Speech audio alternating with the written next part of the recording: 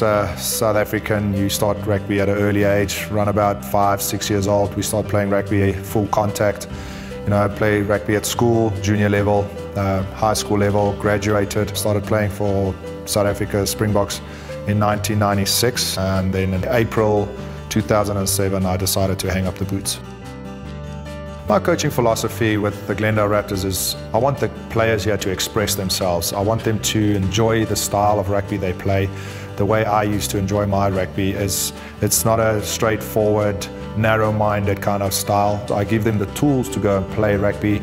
It's up to them to make that decision on the field, which tool are they going to use. Basically, I want to empower the player to make his own decisions, but within what I give him. And it's been working really well. We've got some really strong individuals on the team, some strong leaders, and then we've got a really good youth of players coming through the ranks as well, which can learn from the older experienced players. I think this year we are really well balanced. We have basically an Eagles front row in Nick Wallace, Zach Finaglio and Ben Tarr, which all represented America at some point. And then we have the back line of Mosi Timoteo, who's played for the Eagles, Chad London, Preston Bryant. So I think this year we are a really well-balanced team between forwards and backs, and we just now need to get the glue that will keep us together. In the PRP, we play against teams that are of high quality, and it will bring out our quality in our players and in our teams. So it's basically strength versus strength. It's a phenomenal competition, and the fact that it's every weekend, the players